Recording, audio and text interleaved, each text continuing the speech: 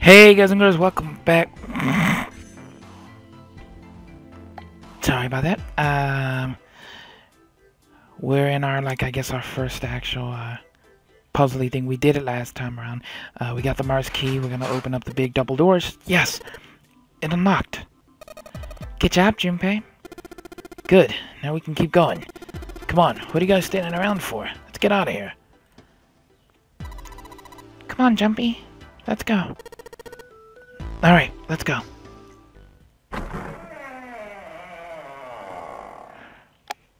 And we're continuing through. We finished our escape.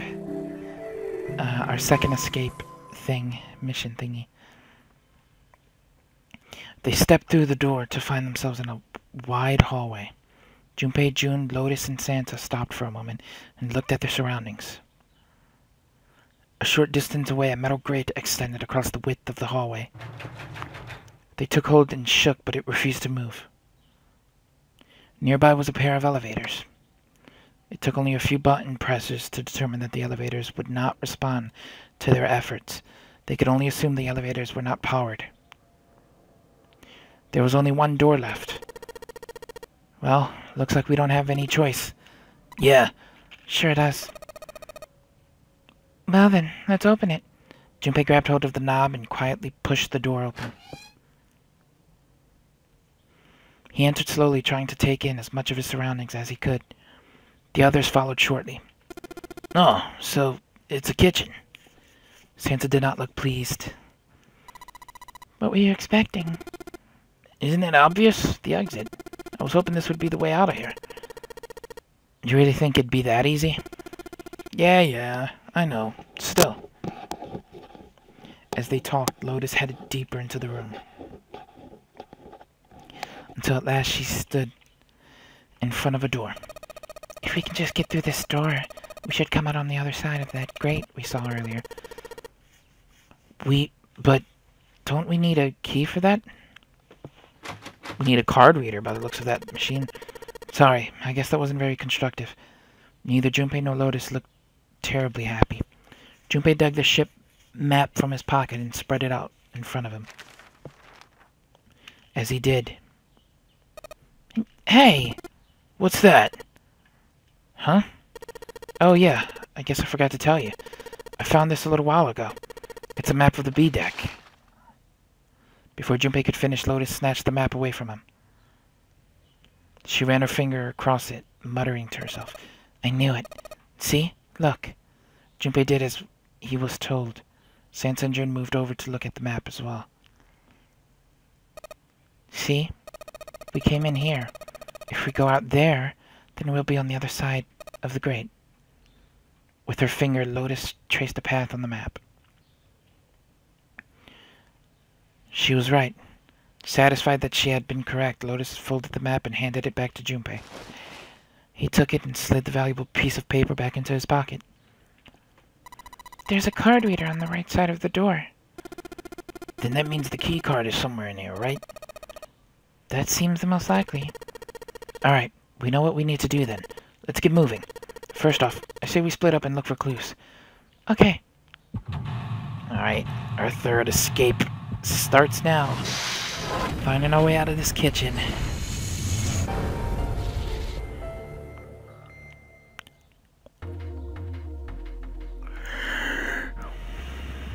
Alright.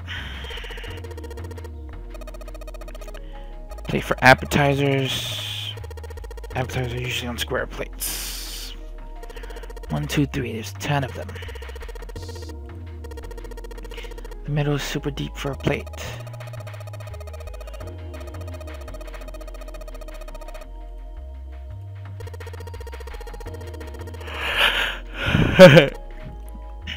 Very true.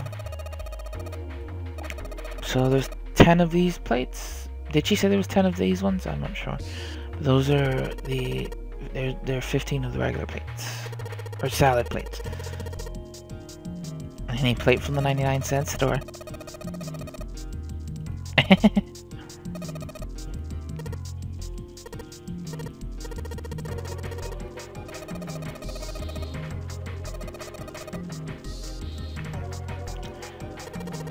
bunch of little wavy ridges on this plate. Those are for serving meat. I feel like I'm gonna have to do something with plates, and I really hate it.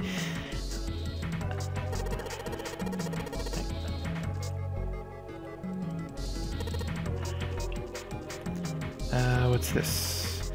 There's a voucher at the end of the counter. This voucher doesn't match the number of plates on the table.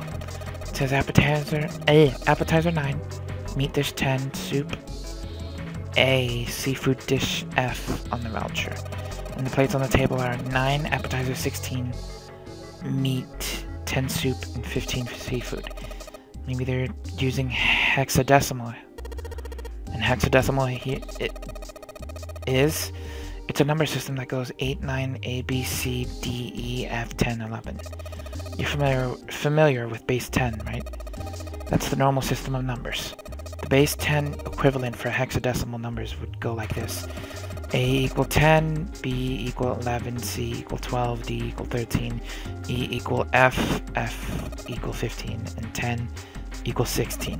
The 10 becomes 16 is in base minus 10. I know it sounds strange, but you can think of it as just 6 letters added onto the normal number system after 9. A equal 10, B equal 11, C equal 12, D equal 13, E equal 14, F equal 15, 10 equals 16, and so on. I think I get it. I really do not, but okay.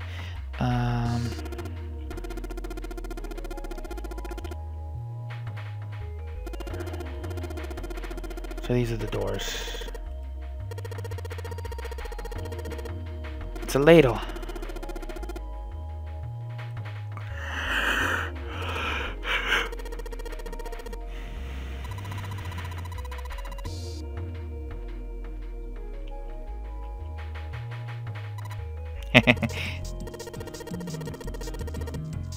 Okay. We came in through there, right? Sink. And there's a couple plates in here.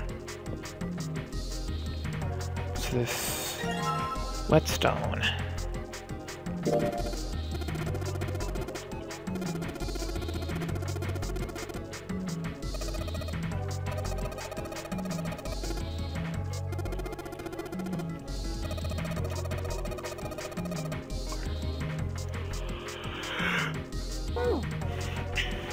If you need to sharpen something. There's a rolling pin here.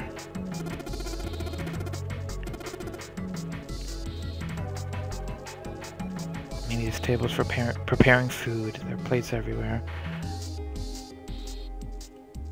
Oh wait, did we look at this? Alright, it's going... Do you think this was all part of Zero's plan? Probably.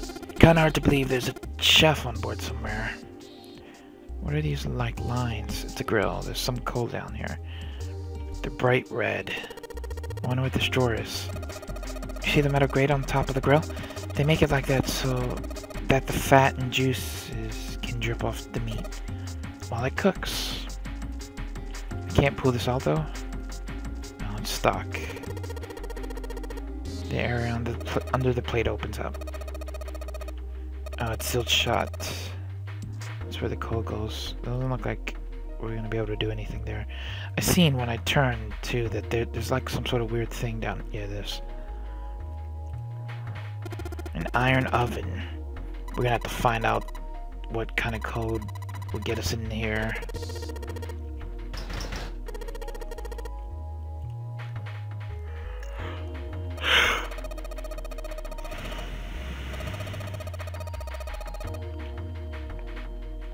We currently don't know the number, though. Like what might be the password.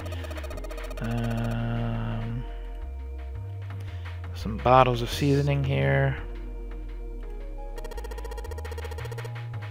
Pots and frying pans.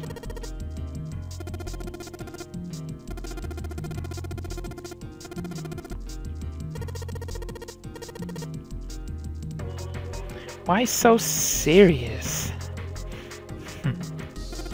This is the door we came through. Okay, these doors we messed with. Come on, hurry up, I got it.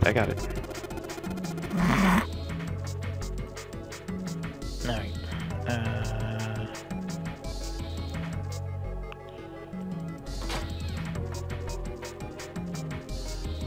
Cheese. Something behind the cheese. Time to move it. June and I need to look behind you. There's a little green bottle back there. Bottle of oil with a scratched, like, label, sort of. Cooking oil. You could probably use this to make something slippery. Can I combine it with the whetstone to make it slippery? No. Okay. I thought that might be used for something, but possibly not. Well, we'll hold on to that then. Gouda cheese, the most famous.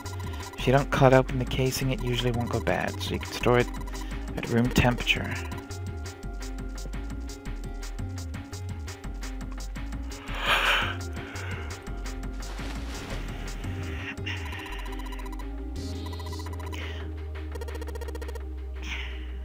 Pantry.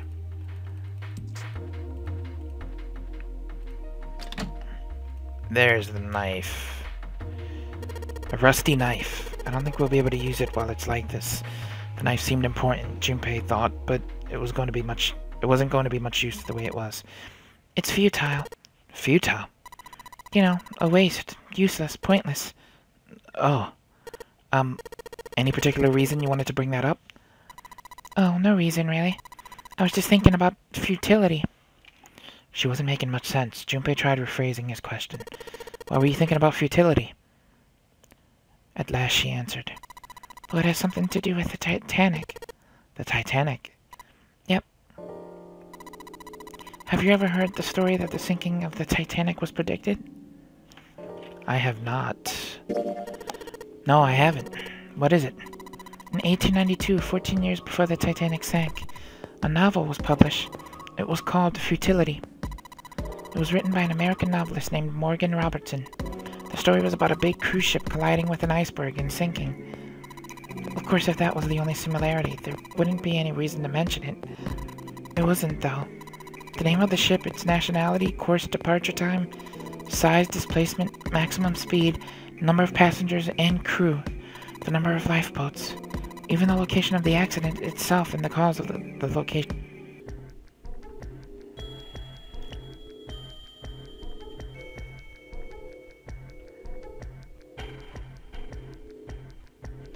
So that's crazy. It is an actual real book, though it wasn't the Titanic. It was called the Titan, but it was pretty dead on, I guess, in the North Atlantic and everything, huh? Everything matches the Titanic almost exactly. It was almost as if he'd seen the whole thing happen. But this book was written 14 years before the Titanic sank. But that's not all. It wasn't just futility that predicted the sinking of the Titanic.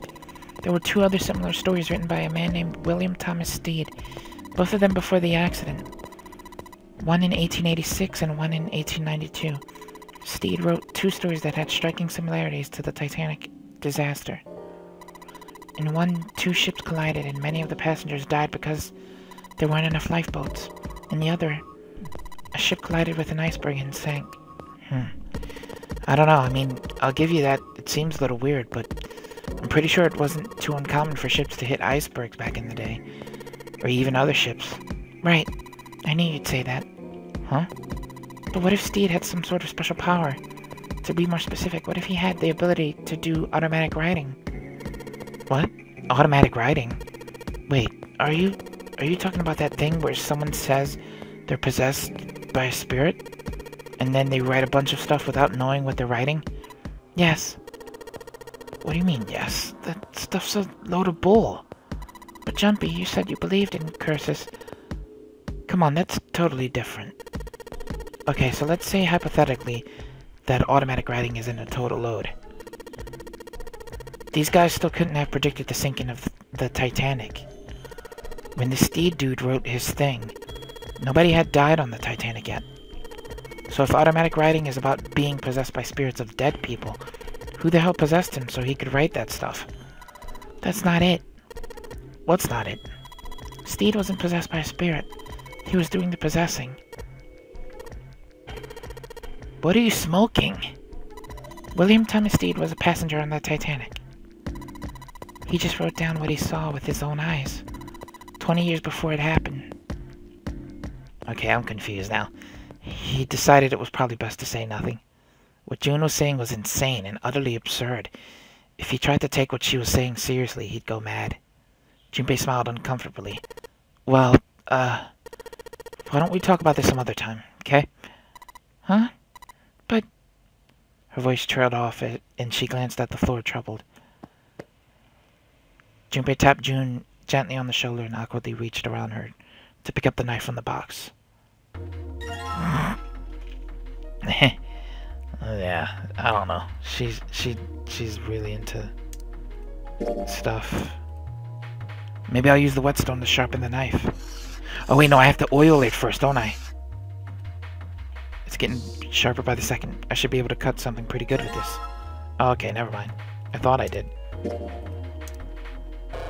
Okay, so I can cut something with that now, which is good. That's probably what we came in there for. And we could use the knife to... What would we have to cut?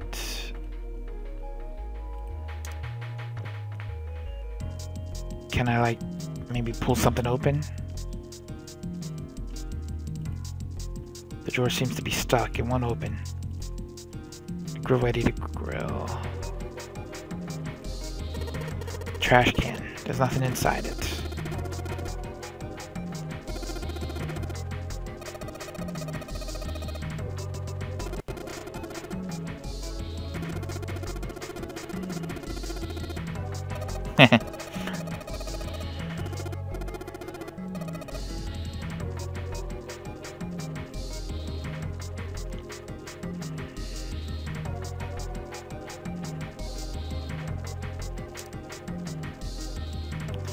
Oh wait, this is cooking oil. Can I use it on the grill?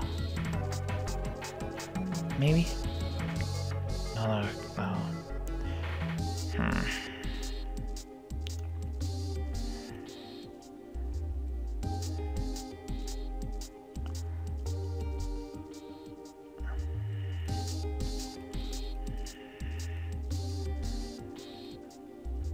I have to figure this out.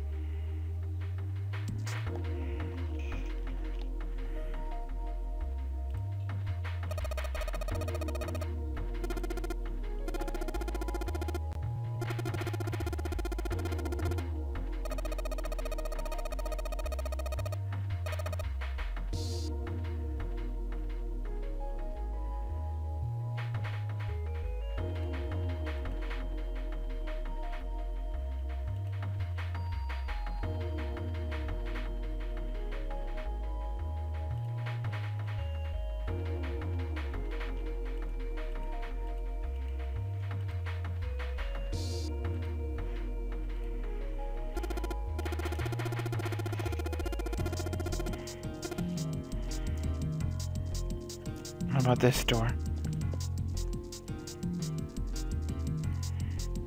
This bolt is rusted. It won't budge. Put some oil. Okay, so the oil worked for this. Just a little bit of oil in. Come on. Come on, you little son of a bitch. Whoa. Yes, got you little bastard. You did it, Jumpy. You're so smart. Nice. We can get in here now. As Junpei walked into the room, a blast of cold air washed over him. Almost instinctively, he folded his arms tight across his chest, doing what he could to conserve body heat. It's cold in here. What is this place? Are you blind? It's a freezer. Santa's teeth had already begun to chatter. Hardly surprising. The freezer was far too cold for someone dressed as he was. Lotus, however, was in an even worse situation. No way! That's way too cold for me. I'll freeze solid in seconds. Sorry, but I'm afraid I'll have to pass on this one. I'm going to leave the rest to you. And with that, she ran out of the room. As Lotus left, June came in. It's really cold in here. White puffs of steam hovered in front of their faces as they talked. June had already started to shiver. Hey, you don't need to be in here. You had a fever just a little while ago.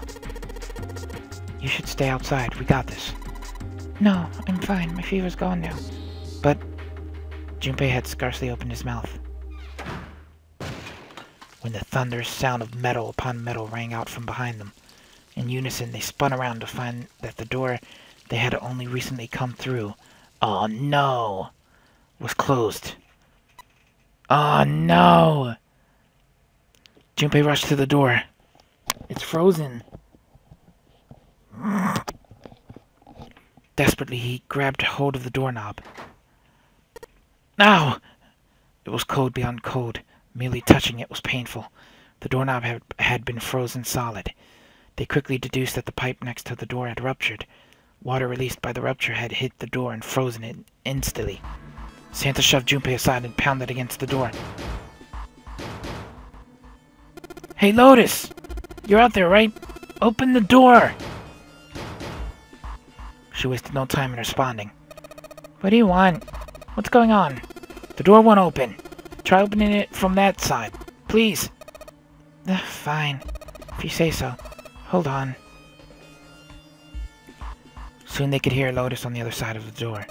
Then the grunting ceased and they could hear light panting, as if from exertion. It's no use. It won't budge. You've got more people in there. You figure it out. God damn it. Santa was shaking like a newborn deer. June was hugging herself and was shivering violently. Even Junpei, with the heaviest clothes of any of them, was clearly feeling cold. With every breath they took, they could feel the cold working its way deeper and deeper into their bodies. Anyway, let's find a way out. If we don't keep moving, we're gonna be permanent residents. Two heads are better than none. I'm sure we'll figure something out. Yeah, you're right. Let's just take a good look around this room. Right. They pushed in close to one another and began to search. Damn. This thing's frozen solid. It's pork. It looks like a tag. Chunk of pork. I'm gonna have to probably cut that. But I wanna look around a bit more before we do that. Frozen chicken.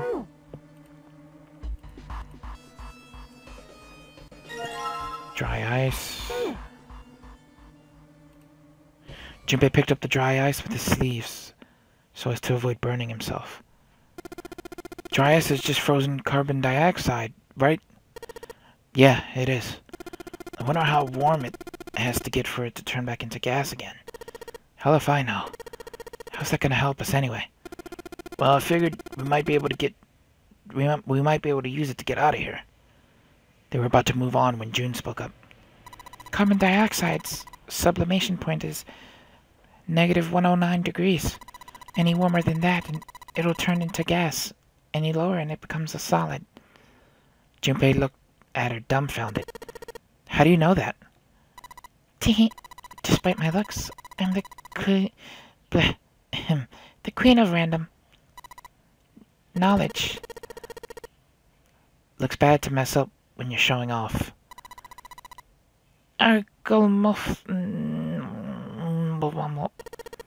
Oh, you're so cold your mouth's going numb? Yes. That's right. You're just doing that on purpose, aren't you? June giggled and did her best to hide her guilt. At least she was still feeling good enough to joke around. Junpei told himself, Come on, guys, don't you think that's kind of weird? I wonder why it doesn't turn into a liquid first. Santa was now shivering at an astounding rate, but his curiosity seemed unaffected.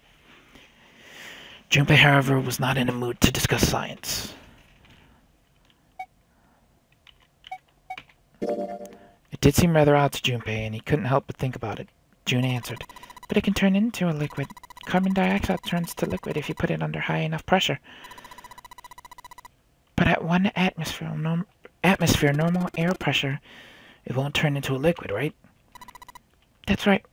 Instead of melting it, it'll do what's called sublimating and change immediately from a solid state to a gaseous one." See, that is weird. Water is a liquid between 32 degrees and 212 degrees. So why isn't that the case for carbon dioxide? June replied with an answer that stunned both of them. "There's a kind of ice that doesn't turn into liquid when it goes above 32 degrees. I heard about it. Its melting point is 96 degrees. Ice with a melting point of 96 degrees? You mean there's water that freezes at 96 degrees? Yeah.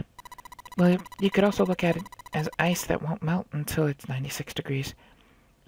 Water that freezes at 96 degrees? Ice that won't melt until it's 96 degrees? Junpei was cold as hell, but this was too interesting to ignore. He did his best to warm up by rubbing his arms and stamping his feet, then putting the question to June. "So what's this ice with a melting point of 96 degrees called?" "I heard it's called Ice 9. "Ice 9? "Originally, Ice 9 was a made-up substance invented by a science fiction author. But recently, scientists have discovered that such a substance actually exists." "Wait, hold up. So is this thing called Ice 9, or is it water?" "Like I said, if the ice is over 96 degrees, it'll be liquid. If it's under that, it'll solidify. So you could think of it as a polymorph of H2O. Here, think of it like diamonds and graphite. They're both made of carbon, right? But depending on the structure of the crystallization, the hardness and structure are completely different. So you're saying normal water and this Ice 9 are like that?" "Yep." She wasn't finished. "Have you heard the story about the crystallization of glycerin? For 150 years after the discovery of glycerin, people cooled it, warmed it, and did all sorts of things to it. But whatever they did, it never crystallized. However, one day in 1920, some glycerin that was en route to England by ship was discovered to have crystallized during the trip. Naturally, scientists worldwide wanted to research this new crystallized form of glycerin and began asking for samples of the seed. A seed is, of course, a sample of the original crystallized substance. With the seed crystal, further crystallization of glycerin would be a simple matter. However, something very strange happened. Not only did the glycerin encouraged by seed crystals begin to crystallize, nearby samples did as well. It didn't end there. After that day, all glycerin in the world began to crystallize naturally when cooled to less than 64 degrees. Before that day, no matter how glycerin was cooled, it refused to crystallize. But once the crystallization had begun, it was almost like, how do I put it? It was almost like all the glycerin in the world was communicating in some way that we can't sense. Junpei was honestly impressed.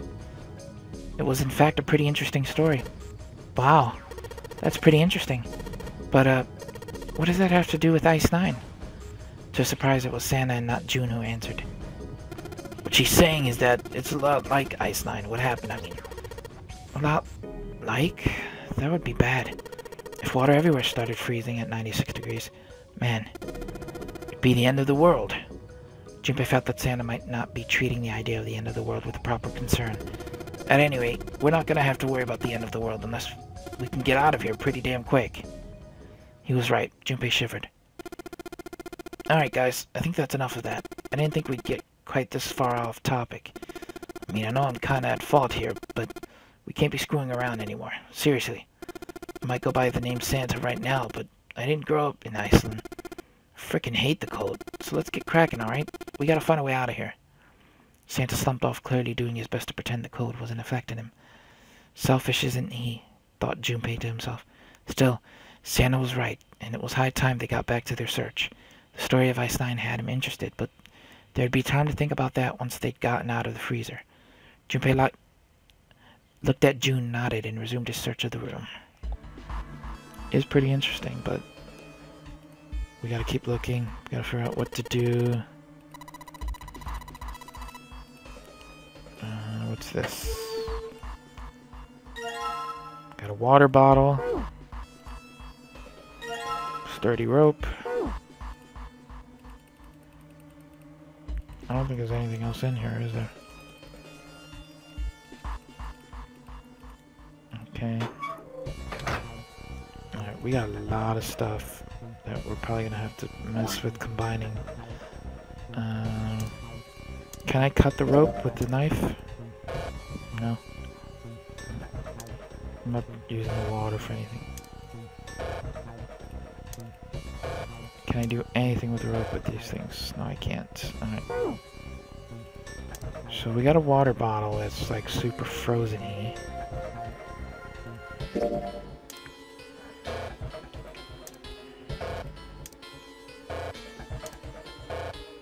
Can't use that for nothing. Chunk of pork. I feel like I have to use a knife with the pork. Oh, damn it. Thought I'd be able to cut it out. A rope. But we could use it to attach something to something else, I suppose. Oh, wait.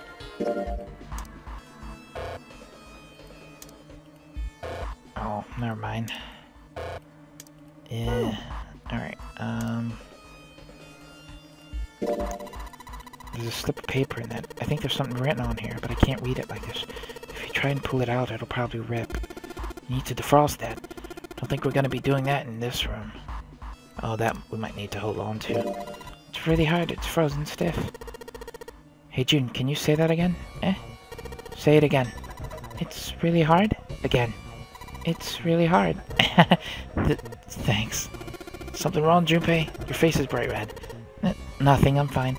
If it's that hard, you can probably use it as a hammer. Yeah, good point. Maybe we can use it to break something. Oh, wait. The dry ice? Alright, the dry ice is all in pieces now. So... Wow, you crushed it up really good. You should be able to get into anything you want now. Can't you make that stuff cause an explosion if you seal it in something that's airtight? Yeah, the water bottle. I'm gonna put these pieces of dry ice into the water bottle. Alright, and then if we use this with the water bottle, let's just tie a rope on here. Okay. Now I'm drawing at straws here, but can we use that? No, we can't. Alright, so...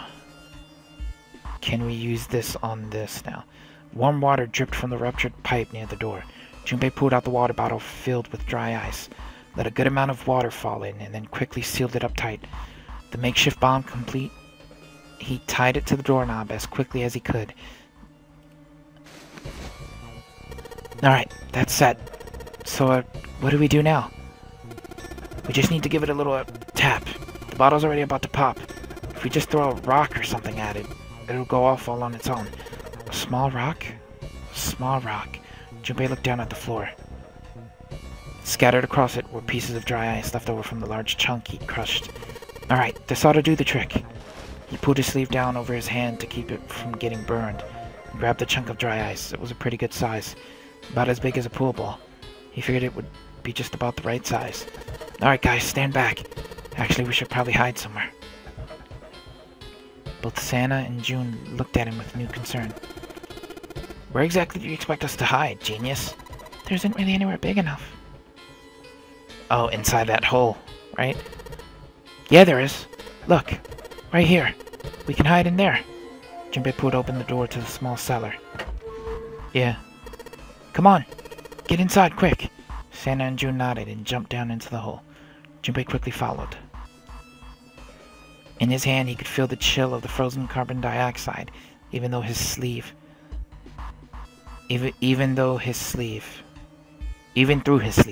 he tightened his grip, took aim, and prepared to throw. Alright, here it goes. 3, 4, 5. You're counting the wrong way. Oops. That is a really sad excuse for a joke, man. Sorry, dude. Alright, for real this time. You guys ready? Yes. Whenever you're ready. Just throw the damn thing. Alright, here we go. 3, 2, 1. Junpei threw the chunk of dry ice as hard as he could. With the same motion, he ducked down into the cellar with Santa and June, just as...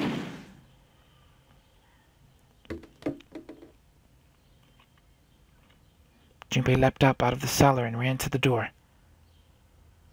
Jumpy! The ice on the door, is it gone? Yeah, it's gone. Blast must have shattered it. Yeah, let's see if it opens. Junpei grabbed the knob and pushed with all his might. Finally, the door gave way easily, and all three of them tumbled out of the freezer. Hooray! We're out! June, relieved, collapsed onto the floor. Move! Santa shoved past Junpei and ran straight to the grill, which he immediately grabbed. Ow! God damn it! Hot! Fuck! He proceeded to kick the grill in a futile but amusing fit of rage. But where was Lotus? It took Junpei only a moment to find her.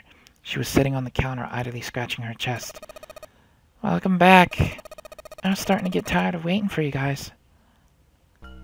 We almost died, Lotus. Jeez. With a great yawn, Lotus lowered herself off of the counter. Junpei clenched his teeth and walked toward her. What were you doing? What do you mean? I was waiting. We were gonna die! Oh yeah? But you didn't, so everything worked out alright, didn't it? What the hell? Just kidding. It might not look like it, but I was really worried.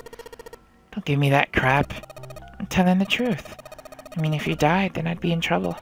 If you died, then I'd be stuck here, and I'd die too. See? I did all I could. I even looked around to see if there was anything I could use to pry open the door. But I couldn't find anything, so all I could do was wait. I mean, what else did you want me to do? Call the cops? It was true that there weren't much she could have done, but something about her tone. Junpei gritted his teeth. Fine. But there's one thing I have to ask you. What's that? You didn't close the door, did you? What? You think I closed the door on you? Why would I do something like that? It closed on its own. I told you before, if you die, then I die too. She was right, and Junpei knew it. Without them, she'd be in very serious trouble. It seemed that an accident was the only explanation for the door's closure. If Lotus had really wanted to kill them, all she would have really had to do was borrow their door from the outside, and she hadn't. Well, she hadn't done anything. The most she was guilty of was laziness or negligence, not attempted murder. Junpei swallowed his anger and did his best to apologize. Well, I'm sorry. I'm sorry I doubted you. Oh, well, that's alright. As long as you understand.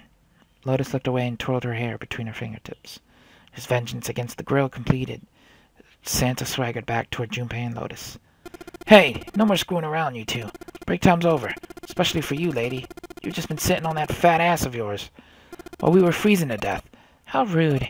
I was plenty busy. Yeah, how about you pull all that energy into something beside bitchin'?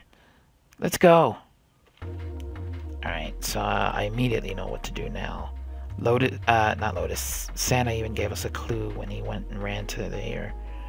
But, we have to use this and cook up this meat.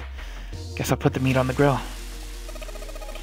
Hey, what are you doing? What are you going to do if the paper burns? Come on, it'll be fine. I mean, it's not like it's gonna burn right away, right? We just gotta keep an eye on it, and the paper will be fine. But they can argue all they want. I'm gonna keep an eye on this pork. Cool, looks like it's about time. I'm gonna try taking the paper out. Jumpy, be careful. Sweet of her to care, but I know what I'm... Ouch! See? I told you. What the hell are you doing? Hurry up and take the paper out. It's not coming out. This thing's frozen stiff. I can't get it out. So are we going to have to cut the meat? Yeah, looks that way. And that's why we have the freshly wet, stoned up knife. Alright, now that I've sharpened the knife. Yes, I cut the pork. Awesome, Junpei. Now we can cut out the paper. C plus 10 plus F. Okay, has to do with the plates, right? Do you think it's some kind of code? Damn it, they're just screwing around. Junpei, do you know what C and F stand for? You think maybe it means corporate finance? I thought it was clever and funny. Okay, so it has to do with the damn things. And that's probably what, let me see if,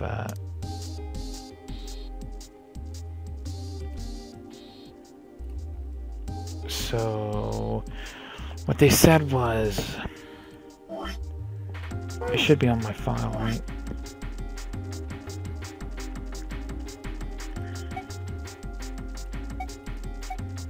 Is it escape tip 4? I don't no. I don't even know. So man, it was written down. It has to be in here.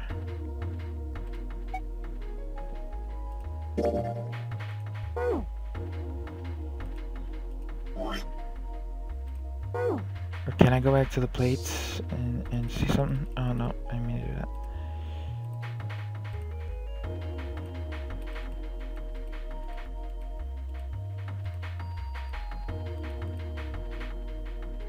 Ten is A in hexadecimal. There are 15 of these seafood plates. It says F on the voucher. Oh, no. 16 meat plates. 16 is written as 10 in hexadecimal. So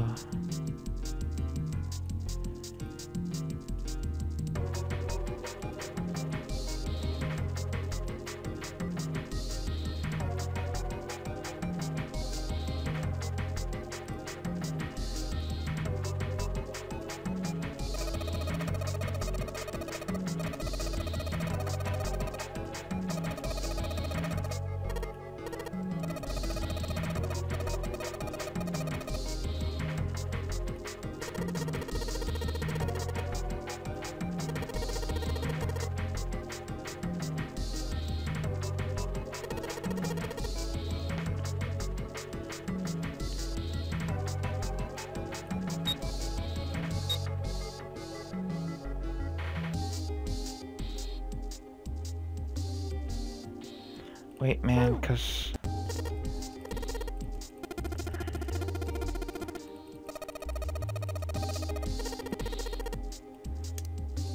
I want to read the note again real quick. C plus 10 plus F.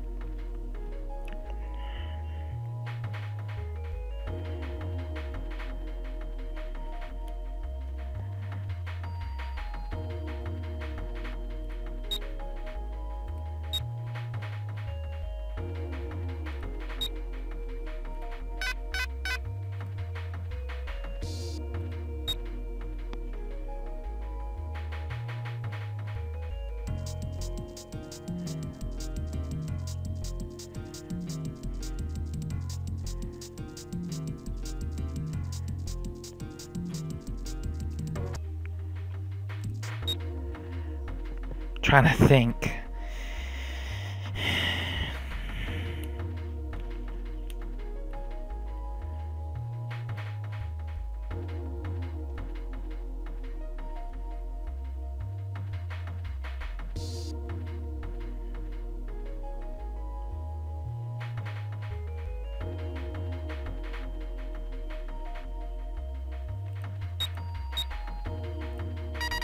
43. Okay. So it was actually pretty simple when I just did the math in my head. So it was doing the hexadecimal like system thing, and C plus 10 plus F in the hexadecimal like thing that was going on here. 10 is 16, so you just do C plus 10 plus F, which is 12 plus 16 plus 15, and then you got your answer. Whew! Sounds like meadow is falling. Well, I guess that went well.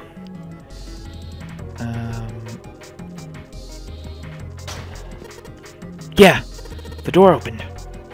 Good job, Jumpy. Thank you. Saturn keycard. Alright. And then we do this. Yes! I think it's unlocked now. You did it, Jumpy. Let's get out of here. Yeah, let's go.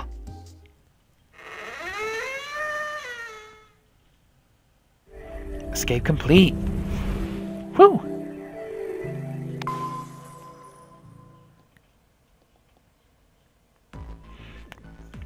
Alright, I'll end this session here. We got out of the kitchen. Next time, we'll see what we run into next. Leave a like, subscribe, share with a friend, and I'll see you then. Bye!